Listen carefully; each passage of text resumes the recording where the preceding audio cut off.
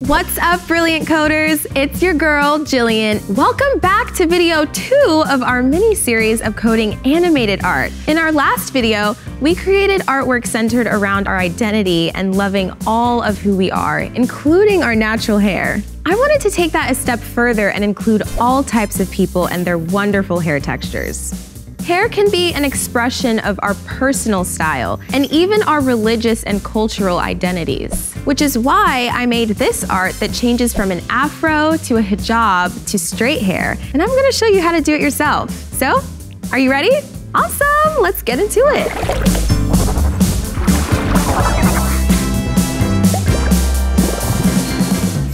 First, let's start by adding an animation that includes afros of different sizes. We are going to open up our previous piece of art and comment out our curls for now, just so that we have the round afro. When we comment out a section of code, we make our code invisible and it can't be used or seen by our functions.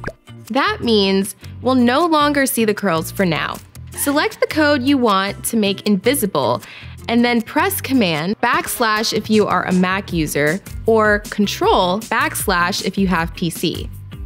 Now that the curls are commented out or temporarily hidden, we have to think what we need to change in the code to make the afro go from large to small. We need to adjust the width and height of the circle. In our previous video, we learned how stored values and variables can be used in different parts of our functions. Below curls, let's create a variable called afro size that stores our current afro size of 380. Next, replace the value 380 in the afro circle function with afro size. If nothing changes, then you have completed the step correctly. Now we want the afro size of the afro to shrink at a constant rate. We can reuse our total sum operation to achieve this goal. Below afro, type afro size equals afro size minus 1. Remember, we are subtracting from the total size instead of adding to it like we did when we grew the curls of the afro because we want to make it smaller. This way, we'll see the afro shrink into infinity and then grow into infinity. So, let's reset the afro size once we get to a certain size, just like we did when the afro was growing to infinity in our previous video. Below the afro size operation, write the following. If the afro size is less than 210, then I want to reset the afro size to 400. Now we have an afro that shrinks to show all the different sizes it can be, then resets itself to a size slightly larger than the original starting point. Even though I love afros and all of their glory, not everyone's hair grows that way or is worn that way. So it's important for us to be able to have our art reflect a variety of hair types and hairstyles. Next, in this piece, we will show a woman with straighter hair and also a woman with a hijab, which is a head covering worn by some Muslim women. The way that I can do this is to comment out our afro section for now. Above it, I will label straight hair / hijab. I want to draw a black rectangle that will span slightly larger than the width of the face. We also have to adjust the hairline to span the width of the hair.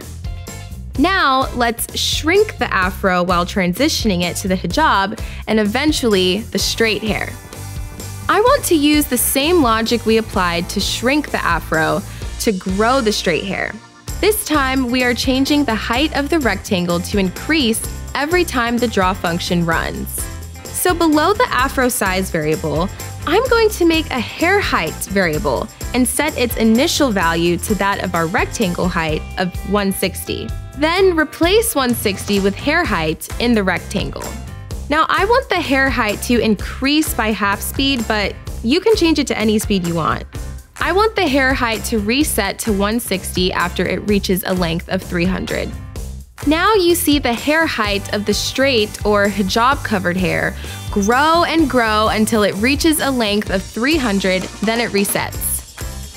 The next step is to uncomment the afro section and watch both animations at work. Hey, that looks so dope! Well, that's all the coding for today. Make sure you save your work. Now, real talk, major props to you for all of your hard work. Make sure to come back next week to learn how to take your animated art to the next level by adding moving animations to the background. But in the meantime, and in between time, stay cute and stay coding.